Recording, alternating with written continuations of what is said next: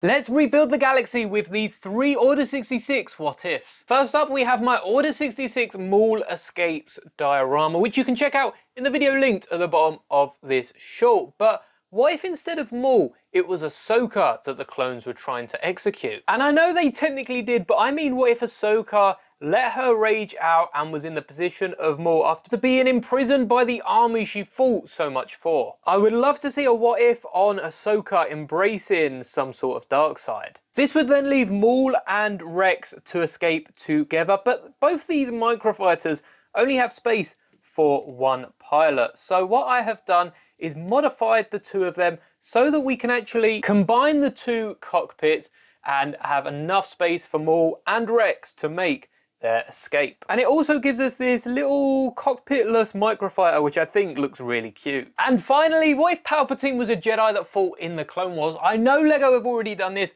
but I don't think Palpatine's going to look like that at all. I think Palpatine would look a lot closer to Anakin's Clone Wars appearance, but would have a golden electrum finish to flaunt any missing limbs. We'll give him a purple saber to show his interest in the dark side, which of course we're going to be lighting up. But if Palpatine's the Jedi, who do we think would be the Sith Lord?